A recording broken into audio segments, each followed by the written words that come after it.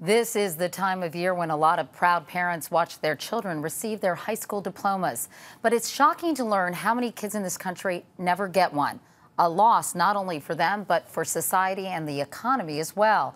Now, thanks to new programs on both sides of the country, there's real hope for the future. Bill Whitaker continues our series, Where America Stands. Good morning, kids. Good morning. A typical day in the schools of Philadelphia. And Saray White is an all-too-typical student. So what do you think it's about? She stopped going to school last year. The teachers didn't care, the students didn't care. And was on her way to becoming one more dropout. It seemed like nobody cared, so why should I? In Philadelphia, the country's sixth largest city, about 1 of every 3 students fails to graduate, about the national average. The country's report card on dropouts, a dismal D. Of the 4 million students who enter high school every year, almost 1.3 million will drop out before graduation.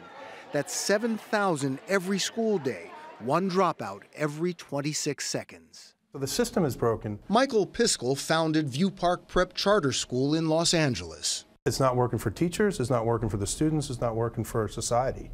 The dropout problem is even worse in big cities.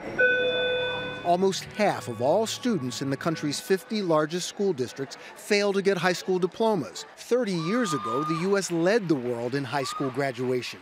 Today, we rank 18th among industrial nations. The reasons why, as varied as the dropouts themselves. I have 2 kids. I wasn't learning anything. The stairwell smelled like marijuana. I felt really unsafe. I had F's in all my classes. Family problems, pregnancy, boredom, safety. Why should what happens here matter to every American? Well, besides the intrinsic value of education itself, when one American lacks an education, it hurts us all in the wallet. Dropouts cost taxpayers more than $8 billion annually in public assistance programs like food stamps.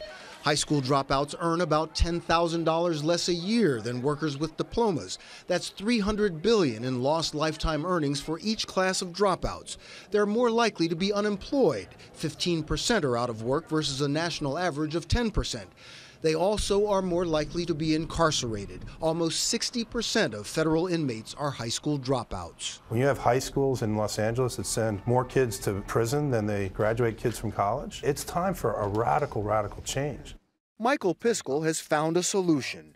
The former English teacher at the most rigorous private school in Los Angeles opened View Park Prep 15 years ago, bringing the private school's curriculum to one of South LA's toughest neighborhoods.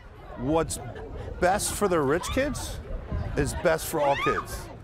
At the local public schools, more than 50% of students drop out.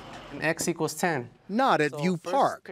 These are the same kids as in the public schools. They're admitted by lottery, but here everything is geared toward getting to and succeeding in college. So when we're writing this essay tonight, the curriculum focused on building college-level study habits and writing skills. Starting in 6th grade, analytical writing is required in every course, even math and science.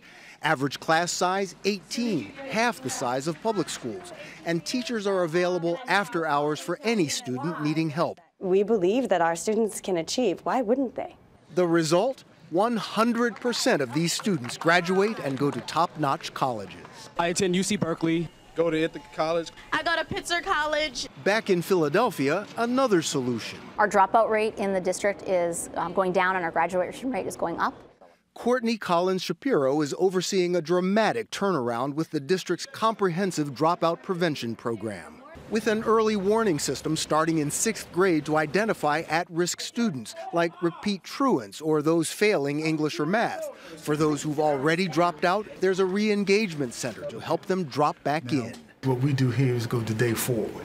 If a young person isn't coming, how do I get you to school? Is it tutoring? Is it one-on-one? Is it pulling them out and putting them in a smaller class? What do we have to do? This recent report found that Philadelphia improved its graduation rate by 23%.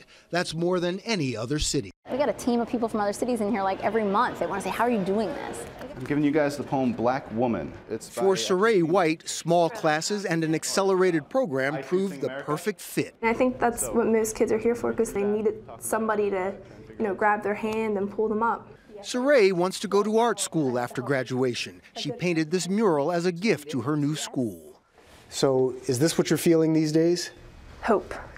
I have that. I have hope. I'm not feeling it, I have it. Hope. For the first time in decades, that word can be applied to America's dropout problem. Bill Whitaker, CBS News, Philadelphia.